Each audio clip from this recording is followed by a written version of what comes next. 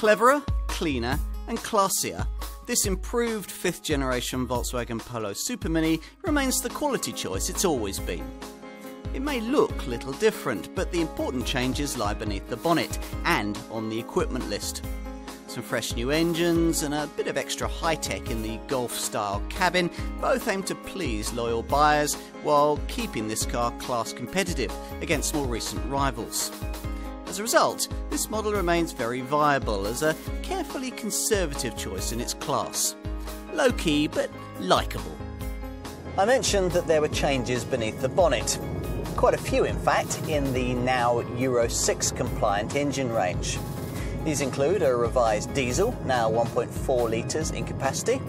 Then there's clever ACT cylinder deactivation technology at the top of the lineup, and the adoption at last of the efficient 90 PS 16-valve 1.2 litre TSI petrol unit we've seen in rival Seats and Skodas for ages, in place of the wheezy old 1.4 litre petrol unit. Aesthetic updates are limited to tweaks like this bit of extra chrome trim that connects the front fog lights and attempts to make the car look wider, though in fact it isn't. It is a couple of millimetres longer than before though, thanks to revised bumpers, below which at the front there's a larger lower air intake. Oh, and I should also talk about lights, which on plusher versions can now be LED lit, a rare feature in this class.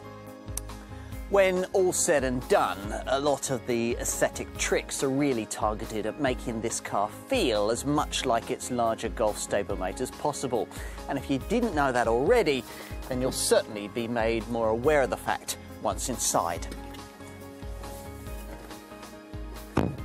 Dominating the dash is the same modular infotainment touchscreen that you'd find on Volkswagen's larger family hatch. 5 or 6.5 inches in size, depending on the spec that you've chosen. Otherwise, the look, feel and functionality of the controls, the clearly designated instruments and the neat switchgear should all be pretty familiar to Polo people, even though Volkswagen insists that all of it has been redesigned. Overall, it's true that there are certainly trendier choices you could make in this segment, and cars that offer up a more dynamic drive. But if you're a typical Polo person, I reckon you might quickly tire of their charms. At the end of the day, there's much to be said for an extra touch of quality and class.